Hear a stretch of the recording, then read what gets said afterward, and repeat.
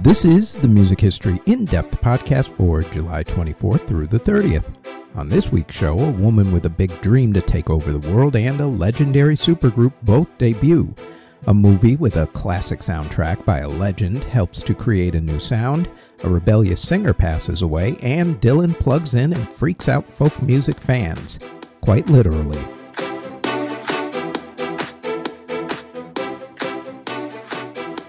This show goes more in depth about some of the events that we put on our daily podcast, the Music History Today podcast, which drops every single day, including weekends, wherever you get your podcast from. Now, on to this week's episode.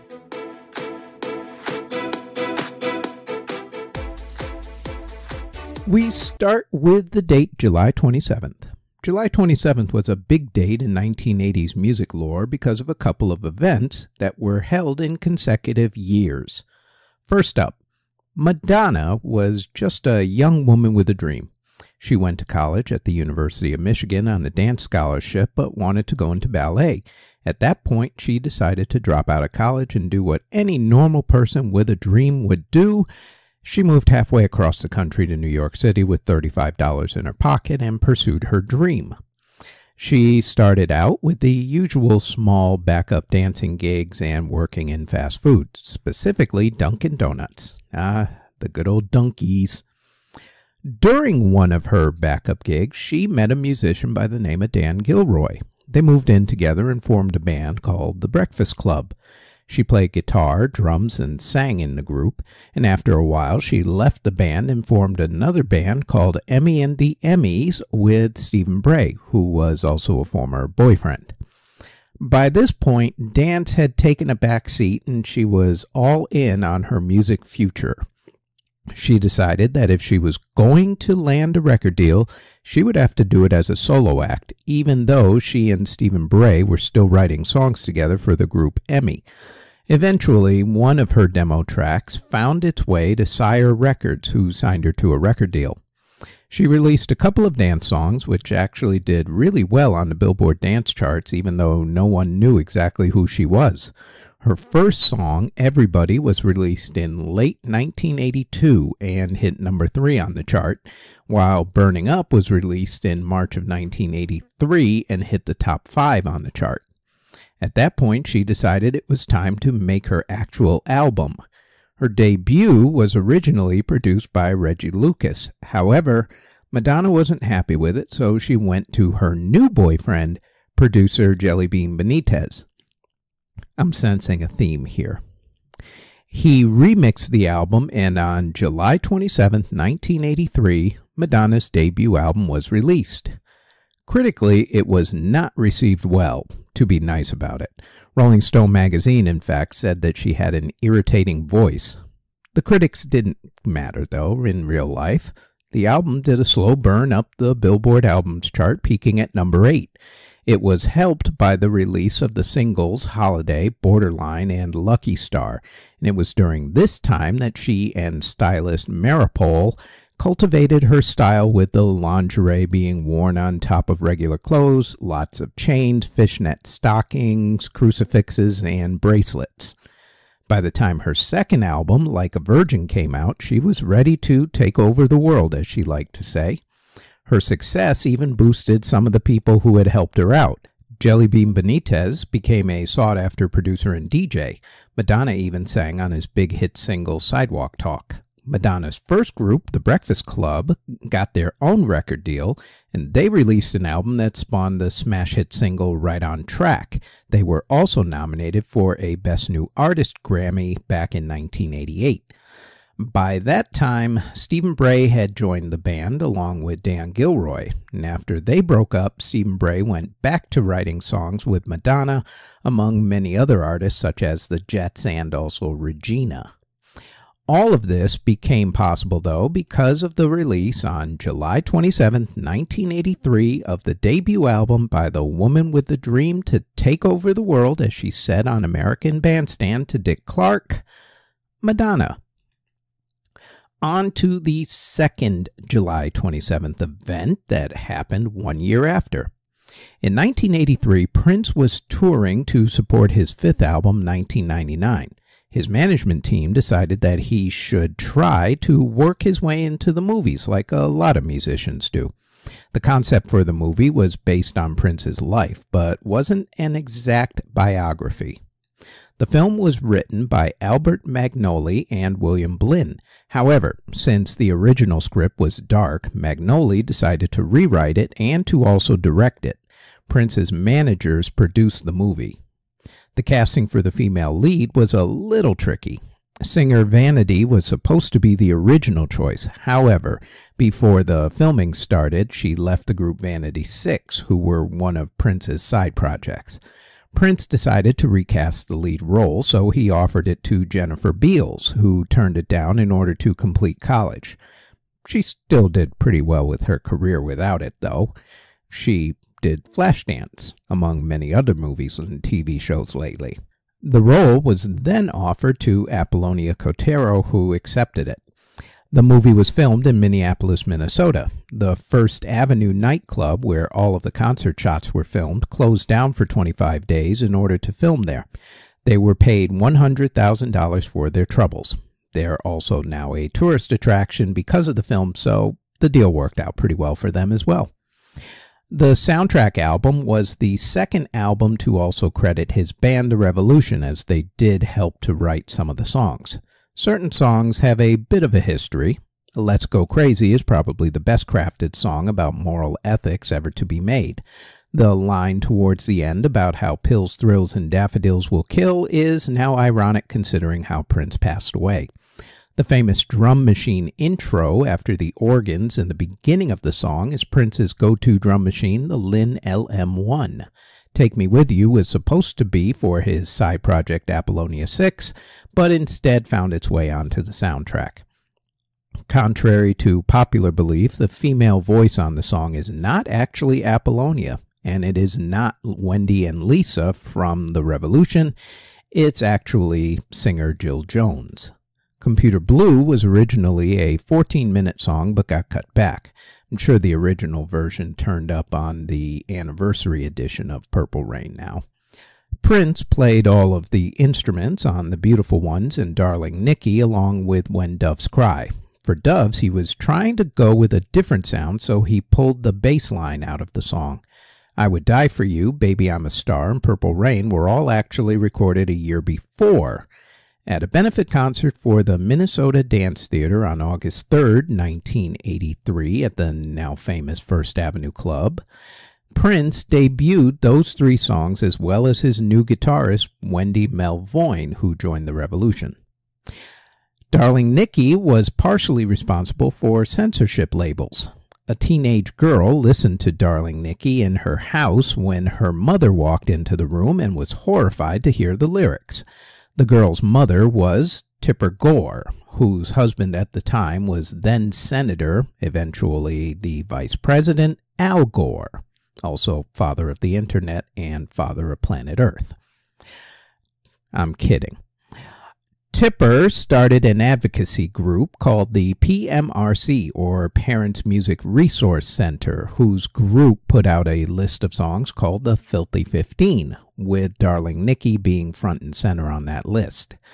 Tipper and her new powerful political group used their political connections to get Tipper's husband, Al, to do a dog and pony show congressional hearing where senators could look like they were being tough on the music industry. And honestly, when you can get Frank Zappa, John Denver, and Dee Snider from Twisted Sister all in the same room screaming at senators, you know you've kind of done something right. Or something wrong. I don't know which, to be honest with you. In the end, though, the music industry agreed to put censorship stickers and labels on their albums and singles. If you kids are wondering what the censorship stickers are, yeah, they're those things that you actually just now ignore and don't even bother paying any attention to. Trust me, we didn't either. Back then, they were just things that made kids like me want to buy whatever had a sticker on it, because if it was going to piss off my parents, then I was going to buy it. A lot of kids did that. In other words, it was a brilliant marketing move for the record labels. So, good job, Tipper. Nice job. Dear Lord. Anyway, the title track of the album has its own history. According to the Revolution's keyboardist, Dr. Fink, Prince wanted to write a song that sounded almost like it could have come from Bob Seger. The band Journey, though, tells a different story. According to them, Prince called them up one day and mentioned that he had written a song that sounded a lot like their hit song, Faithfully. He wanted their blessing, so of course they wouldn't sue him. Not only did they give him their blessing once they heard the song, but they thanked him for actually asking them, since a lot of bands had ripped out their sound without even asking them first. And if you actually listen to both Purple Rain and Faithfully back to back and you pay attention especially to the chord changes, you will definitely hear those similarities. The first single for the soundtrack album, When Doves Cry, was released on May 16, 1984. Purple Rain, the album, came out on June 25, 1984, and spent 32 weeks on the Billboard Albums Chart's top 10, taking the #1 spot for 24 straight weeks. By the time the movie was released on July 27, 1984, the world was ready to see the visuals that went along with the album. The movie was a big hit, considering.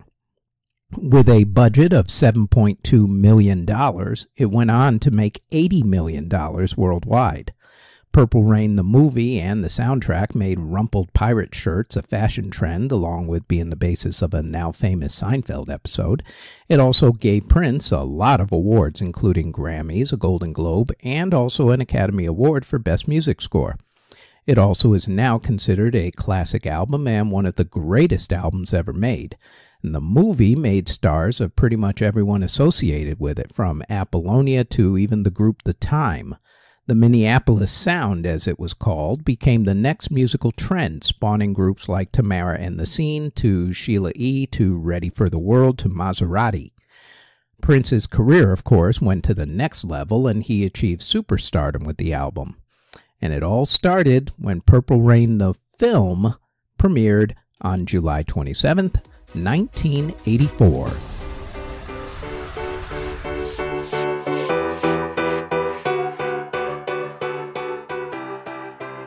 Before we go any further, we'd like to tell you about our other podcasts. The Music History Today podcast goes over the daily events in music history and drops daily, including weekends, on YouTube and wherever you get your podcasts.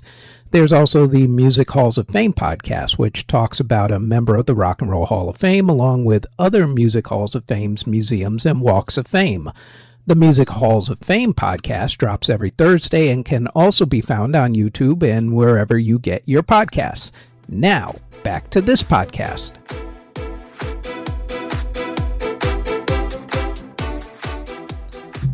In 1985, Prince was in an extremely creative zone.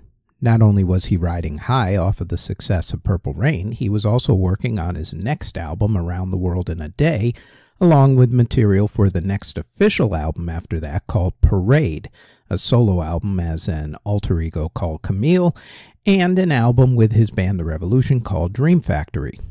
Both Dream Factory and Camille would be reworked into Prince's album Sign of the Times, and also Crystal Ball, which was released by his estate after his untimely death in 2016. While Prince was doing all of that, he was also producing and doing side projects with other bands. One of those side projects was with a group called The Family. They released one album called The Family because, as we all know by now, you cannot officially be considered a recording act until you name an album after yourself. Dem's the rules. Anyway, there was one song on that album that Prince wrote that, much like the album that it came from, received very little attention, at least from the general public. As it turns out, though, one artist did notice the song and wrote it to international superstardom. Sinead O'Connor was born on December 8, 1966 in Dublin, Ireland, as the third of 5 children. Sinead released her critically hailed debut album, The Lion and the Cobra, in 1988, which, to be honest, is my absolute favorite album of hers. That album had some cult hits on it, like Lay Your Hands on Me, Troy, and Mandinga, which earned her a Best Female Rock Vocal Performance Grammy nomination. In 1989, Sinead got to work on her sophomore album. As she was working on material for the album, she came across the family's version of Prince's song. The song, about loss, struck a chord in Sinead that reminded her of the loss of her mother, who she said abused her as a child, but who was killed in a car accident in 1985 before Sinead made a name for herself. Sinead recorded a 5-minute, 10-second power ballad version of the song, Nothing Compares to You, with her producer, Nellie Hooper. Her record label, Chrysalis, put it on her new album, I Do Not Want What I Have Not Got, and released the song on January 8, 1990. The John Maybury-directed music video for it had just a single camera trained on her face with an all-black background, with a couple of cuts of Sinead walking through the Parc des Saint-Cloud in Paris, France, thrown in just for a few seconds. The parts where she's crying while she's singing were real. She actually shed real tears for the video. They were not computer edited. Both the single and the music video were international smash hits. The single went top 5 in 20 different countries, 18 of them number 1, including America, while the album that it came from topped the charts as well. Critically, the song was huge, with extremely good reviews. Sinead was lauded for her vocal skills in the song, going from anger to a whisper and then back over and over again and not missing a beat while doing it. When you hear her singing that song, you would swear that she was the one who wrote it because you believe she's feeling everything that she's singing in real time. Sinead's version of the song has also made a ton of different greatest songs of the 90s and also of all time lists. The single then went on to be nominated for a bunch of awards, including a few Grammy Awards, while the music video cleaned house at that year's MTV Video Music Awards, winning Best Female Video, Best Postmodern Video, and Video of the Year, making Sinead the first female artist to take home the coveted Video of the Year prize. In 1993, Prince would release his own version of the song, but as beautiful as his version is, Sinead just nailed it better. And it's one of those times that a cover version of a song is actually better than the original. However, Nothing Compares to You and Purple Rain were the two songs most played when Prince would tragically pass away in 2016. In fact, there was a worldwide radio simulcast of Sinead's version of Nothing Compares to You exactly 15 days and 7 hours after Prince passed away in honor of the lyric that starts off the song, It's been 7 hours and 15 days since you took your love away. In short, it's an extremely well-written song, as you would expect Prince to have written, along with being one of the most emotional, gut-punching vocal performances of the past 50 years, as sung by Sinead. Now, every generation needs an artist who pushes those buttons and agitates in order for some conversations to start and for progress to move forward.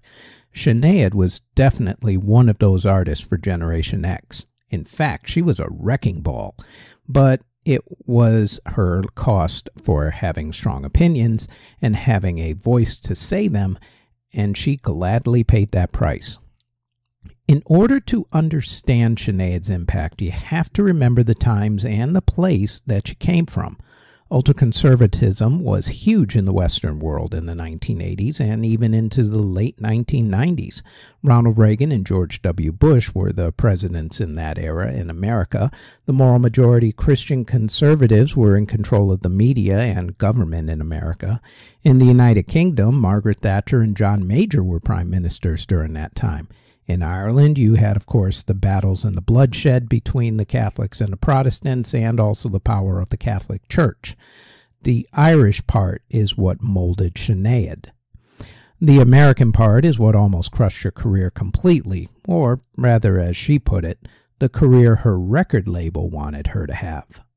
After the success of the album I Do Not Want What I Have Not Got, and also the song Nothing Compares to You, Sinead became one of more than a few artists who bit the hand that fed her and rightfully railed against the music industry, famously boycotting the Grammy Awards in 1991 at the height of her popularity. She boycotted a performance on Saturday Night Live when it was announced that the guest host that night would be shock comedian Andrew Dice Clay, who was known at the time for making misogynistic jokes, to be nice about it. She said that she would not play in a stadium that featured the American national anthem before her concert, which got Frank Sinatra so angry that he said during his own performance that he would, quote, kick her ass, end quote. She took on abuse by the Catholic Church by ripping up a photo of the Pope during a performance on Saturday Night Live on October 3rd, 1992, and then screamed, quote, fight the real enemy, end quote, which got her into a ton of trouble and derailed her career for a time in America. During the next week's episode of Saturday Night Live, then guest host Joe Pesci held up the retaped photo of the Pope and said that if he were the host that night, he would have, quote, hit her, end quote. To which the audience applauded loudly because hitting women is good in the 90s? Whatever. Even famous church agitator Madonna went after Sinead for doing what she did, though most people then pointed out Madonna's hypocrisy and history and figured that Madonna just needed a little extra publicity for that sex photo book that she was selling at the time. A few weeks after that, Sinead was booed mightily at a Bob Dylan tribute concert. On stage, fellow performer Chris Christopherson kept her close to him, protected her from the crowd, gave her a hug, and said to her, quote, don't let the bastards get you down, end quote.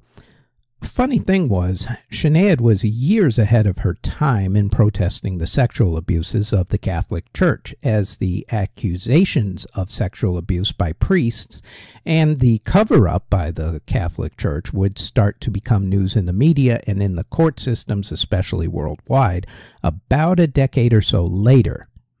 Then there was Sinead's search for meaning in her life through different religions. She was ordained as a minister in the Latin Trinitine Church, which is a denomination of the Catholic Church that is not under the Pope's control, and at least in 1999 it wasn't.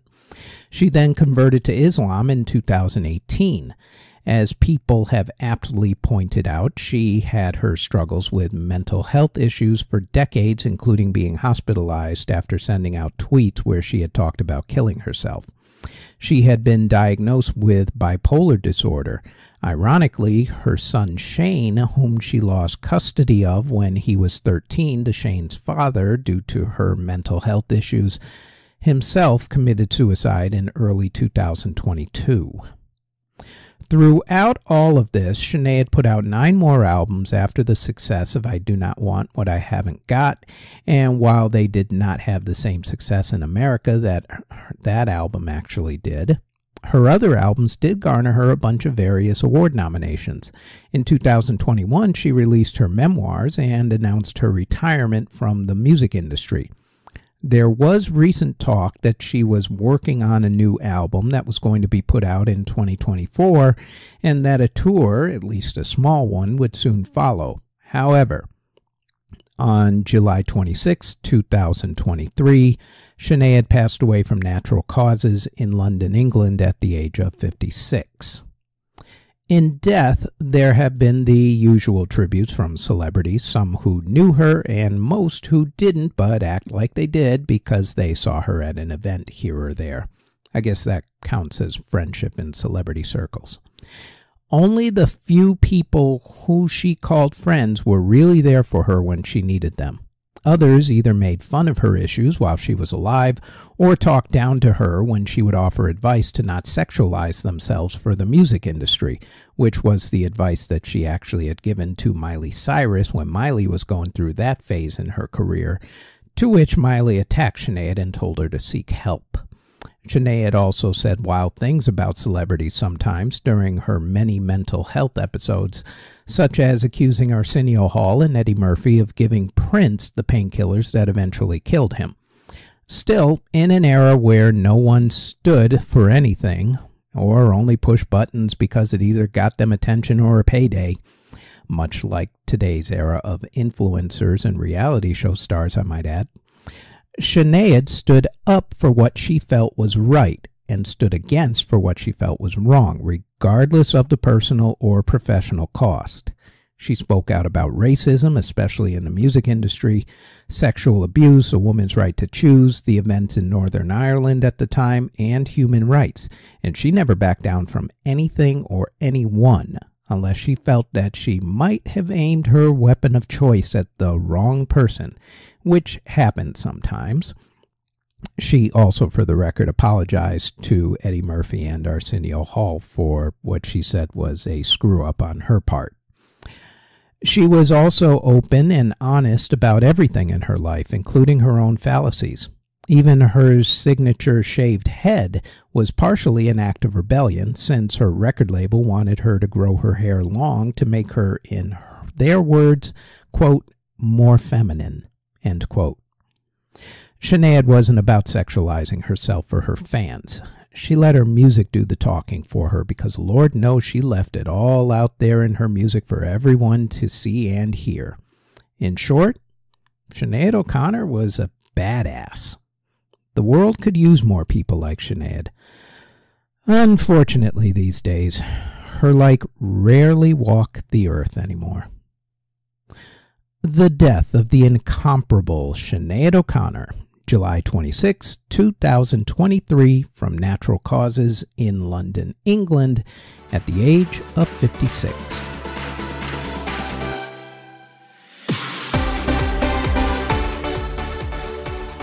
I am not going to do my usual birthday person breakdowns this week because of these next couple of events that need to fill up that spot. However, let me give some personal shout outs to some happy birthdays this week to people like Mick Jagger, also Kate Bush, Buddy Guy, Geddy Lee of Rush, Jennifer Lopez, and Broadway superstar Kristen Chenoweth. Now, on to the next story. On July 26, 1965, an event so destructive to the sanctity of life itself took place that it is still talked about to this very day. Women still cry. Men with long hair still smoke a joint before telling the dark, twisted tale of how Bob Dylan went electric at the Newport Folk Festival. Seriously, people, this was a huge deal back then, at least to the folk crowd. I'll explain. See, back in the early to mid-1960s, Bob Dylan was huge. I'm not sure how to describe it in today's terms because there was no one like him these days. That's probably why he's still so revered. In the 60s, folk music became all the rage. The group The Byrds kinda kicked it into the mainstream when their cover, ironically, of Dylan's song Mr. Tambourine Man broke through to the mainstream. But by then, Dylan was already the king of folk music. That was helped in no small part to his performance at the Newport Folk Festival in 1964. He was then introduced by Ronnie Gilbert of the Weavers, who said, quote, "And here he is, take him, you know him, he's yours," end quote. Folk people apparently took that all to heart. To them, Bob Dylan was the Pied Piper. By the 1965 Newport Folk Festival, which was held at Festival Field, the crowd that proclaimed him as theirs was ready for their Lord and Savior to return. What this crowd didn't realize was that by this time, Bob Dylan was going in a different direction. Only months earlier, he decided not to go with an acoustic sound, and instead he embraced the electric guitar. He recorded the now classic song Like a Rolling Stone months earlier, and had actually released it 5 days before his appearance at the festival, so the crowd was not ready for this new sound of his. So, how would they react? Well, not well. In fact, hate doesn't even begin to describe their reaction. Bob went on stage, plugged in his guitar, and went into an electric version of his acoustic hit, Maggie's Farm. The crowd went wild, and by wild I mean they booed, screamed, and said some really not nice things to him. One guy even famously called him Judas. Bob continued the set with Like a Rolling Stone, It Takes a Lot to Laugh, It Takes a Train to Cry, and then finished up with the two-song acoustic encore of It's All Over Now, Baby Blue, and Mr. Tambourine Man. Dylan was actually shocked by the reaction, but his decision was final. He continued playing and recording with the electric guitar and continued on with his vision. It's not clear if his crowd ever forgave him for changing his style, but it really didn't matter. So, yeah, kids, Bob Dylan going electric really was a big deal back then. And he did it all at the Newport Folk Festival on July 25th, 1965. Finally, the group Cream was the first rock supergroup and one of the most brilliant groups of the late 1960s, with 4 albums that lit the rock world on fire. As brilliant and talented as they were, though, they were also one of the most volatile groups in the world. The volatility eventually drove them apart, and it would take decades before they would play together again. The group was a byproduct of other very successful groups of the 1960s. Eric Clapton was at that time already considered one of the greatest blues guitarists of all time, or as a famous wall graffiti said, Clapton is God. He played in the Yardbirds and was just finishing up with John Mayall and the Blues Breakers. Drummer Ginger Baker was leaving the group the Graham Bond organization, and bassist Jack Bruce had already left the Graham Bond organization rather unceremoniously, and we'll get to that part in a second. One night after watching Clapton performing with John Mayall, Baker gave Clapton a ride back to Clapton's home in London, England, and during the ride, Baker mentioned that he was starting a new band and wanted Clapton to join him. Eric said yes, but only if Jack Bruce could join and play bass. Baker, according to Clapton, almost crashed the car when he mentioned Bruce. See, Clapton and Bruce originally met when they were in the Blues Breakers and then in a side project band with Steve Winwood of Traffic and Paul Jones of Manfred Mann called Powerhouse. From Eric's standpoint, Jack was good people. Ginger and Jack, though, not so kosher. Actually, to say that Ginger and Jack didn't get along is also an understatement. See, while they were in the Graham Bond organization, they would break each other's instruments. Things got so bad that they had fights while on stage performing. Ginger had Jack fired from Graham Bond, but Jack still showed up at the gigs like he was still in the band, at least until one night when Ginger pulled out a knife and threatened Jack with it. Ginger really wanted Eric in the band, and Eric really wanted Jack in the band, so Ginger and Jack agreed to at least try to get along and make this band work, much like how parents try to stay together for the sake of the children. The band officially formed on July 16, 1966, and considered going by the name Sweet and Sour Rock and Roll, then The Cream, before finally just going by Cream. It was decided that Jack would take lead singing duties since Eric was pretty shy about singing and Ginger, being the drummer, didn't want to have anything to do with singing. The trio performed together for the first time on July 29, 1966 at the Twisted Wheel nightclub in Manchester, England. Since they didn't have a lot of original songs worked up, they put their own spin on blues classics and played 3 songs: a cover of Willie Dixon's Spoonful, a cover of Robert Johnson's Crossroad Blues, which Clapton would then make famous a few times, and a cover of Skip James's I'm So Glad. In the early days of their tenure, for one night, they actually became a quartet when a fan of Clapton's, who was just starting to make a name for himself in London, England, sat in with the guys. That man was Jimi Hendrix. Cream's first album was called Fresh Cream and was released late in 1966. The album performed okay on the charts, going to number 6 in Great Britain and number 39 in America. The writing duties were split pretty much between the 3 of them. When they came to America to play some gigs, it wasn't really a big deal at that point, as people still didn't know who they were. At the time, Clapton was only well known to other musicians in America. He wasn't a household name, as he had left the Yardbirds just before that band had made it big in America. When Cream first played, they were in the middle of lineups at music festivals, and sometimes they only actually got to play one song, and then they had to leave. Still, it didn't stop them from coming back to America to record their next album, Disraeli Gears.